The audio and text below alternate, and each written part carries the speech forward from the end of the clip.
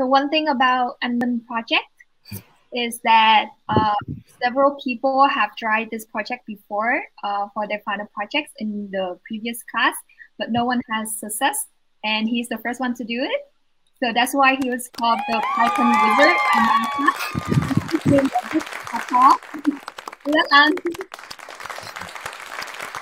Thank you, Gia. Thank you, everyone. Today, my project, I will present my research effort into something that's called handwritten math expression recognition. And before we move into the details, I just want to quickly mention my inspiration. So when I was looking for a topic, as I was essentially just looking for anything that's nerdy, because anything nerdy is interesting to me. Anything that's technical, I like technical things because they're a good challenge, and something that's somewhat useful so that my project can be presented. And while with that in mind, I found this paper, and essentially my project will be following a lot of these papers' results. So first, let's talk about what we're trying to do. We're trying to get from an image like on the left to the expression on the right. And traditionally, what people have tried to do is to draw boxes around these symbols, crop them out, and individually classify each of them. And at the end, do some analysis in order to put them back together as an expression. Now, my project is going to use a different method where we replace all of those steps with a big deep learning model. And this method requires a lot of data, which leads to the creation of something called Chrome. This is a competition on this exact topic that I'm trying to do. And the data set I will be using is the data set offered in this competition from 2011 to 2014. This data set contains about 8,900 expressions of 107 unique symbols, and it is skewed. It has a skewed distribution along the symbols. And using this data set, I will split them in 3 parts: for training, for validation, and for testing at the end. So with that data, let's talk about the pipeline. First of all, any data has to go through a pre-processing process. So on the left, we have the ground truth, which is what we're trying to reproduce from the image on the right. So with the expression on the left, we're going to get tokenized, essentially assigning a number to each unique symbol that's in the expression so that the machine can read it. And with the image on the right, we're going to binarize and resize. Binarize means turning into black and white, and resize and rescale into something that looks like this. With the now with the pre-processed image, it's going to go through my model, and my model is going to try and predict what the expression is on the image. So the overview of my model is going to contain the encoder, which takes in the image. The encoder is going to spit out some features that it can get from the image, and these features will be put into something called the decoder, and that decoder is going to give out the expressions that we want. So let's take a more detailed look into, first of all, the encoder. And the encoder, for my case, is just a simple convolutional neural network, essentially the same one that everyone has used for image classification. And essentially what it just do is tries to squeeze the image down smaller and smaller into finer and finer features. Essentially, you can see my detailed architecture of each convolution block. And after the image goes through the encoder, the encoder gives out the features. This feature is going to go into the decoder, and inside the decoder is a loop. And at the start of each loop, we're going to start with a symbol that is predicted from the previous loop, and the GRU, which is our prediction, our predicting model.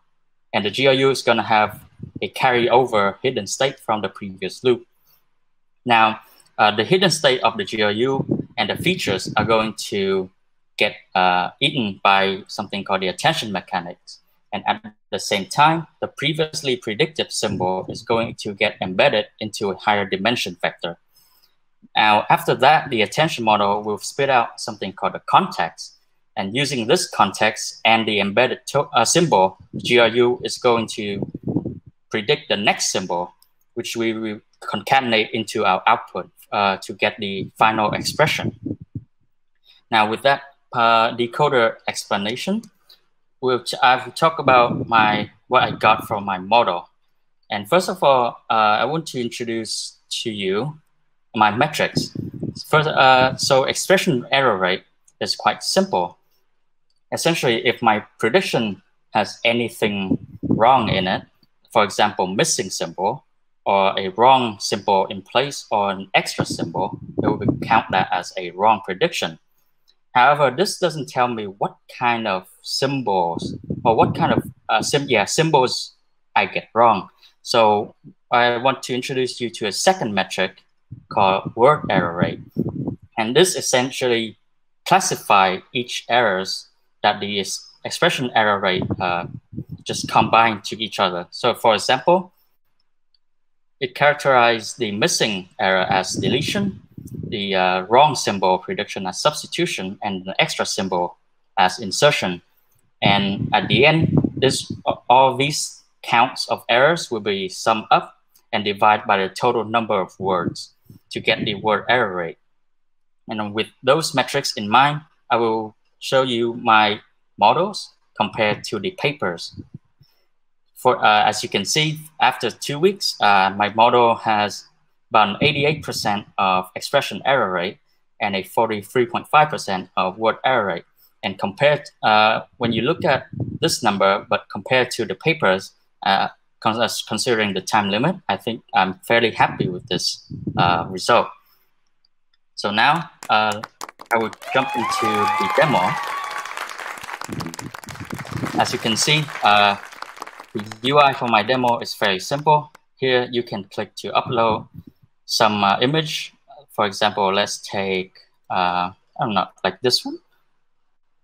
For this one, you can see that there's a couple of fairly complicated symbols to detect, but my model can fairly reasonably give out the correct prediction in spite of the two-dimensional nature of the expression. Now, I want to plot this model attention to show you what my model is doing to the image. As you can see, it starts off looking on the left side and it slowly moves its attention to the right side of the image in order to predict each symbol. As you can see.